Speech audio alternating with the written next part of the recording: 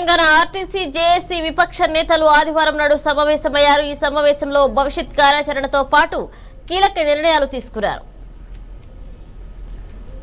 సమావేశం అనంతరం మీడియాతో మాట్లాడిన ఆర్టీసీ జేఏసీ కన్వీనర్ అశ్వత్థామరెడ్డి భవిష్యత్ కార్యాచరణ ప్రకటించారు. ఈ సందర్భంగా నిన్న చెలో ట్యాంక్ బండ్ కార్యక్రమం విజయవంతం చేసిన అందరికీ కృతజ్ఞతలు తెలిపారు. ట్యాంక్ బండ్ వద్ద నిన్న జరిగిన దమనకాండను తీవ్రంగా ఖండిస్తున్నామన్నారు. రేపు నియోజకవర్గాల్లో ప్రజాప్రతినిధులు ఇళ్ల ముందు నిరసనలు తెలుపుతామని ఆయన తెలిపారు. ఎల్లుండి నుంచి ఆర్టీసీ జేఏసీ నేతలు నిరాహార దీక్షలు చేపడతారన్నారు. 4 జేఏసీ నేతలు నిరవధిక నిరాహార దీక్షలో కూర్చుంటారని 18న జైలు బరో కార్యక్రమం నిర్వహిస్తామని మా దీక్షకు అన్ని రాజకీయ పార్టీలు మద్దతు తెలపాలని కోరుతున్నామన్నారు.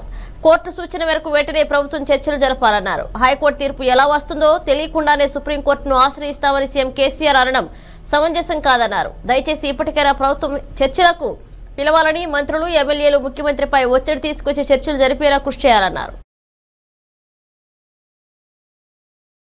డిమాండ్ సమస్యలను పరిష్కరించాలి, కోర్టు సూచన మేరకు చర్చలు జరపాలి, దాడులను ఖండించాల్సిందిగా మంత్రులు ఎమ్మెల్యేలు కోరడం జరుగుతుంది. ఇప్పటికైనా చెప్తున్నాం, చర్చల ద్వారా సమస్యలు పరిష్కరించే దిశగా ప్రభుత్వం ప్రయత్నించాలి. మంత్రులు ఎమ్మెల్యేలంతా మరి ముఖ్యమంత్రి గారి పైన ఒత్తిడి తీసుకొచ్చి చర్చల ప్రక్రియను ప్రారంభించాల్సిందిగా కోరుతున్నాం.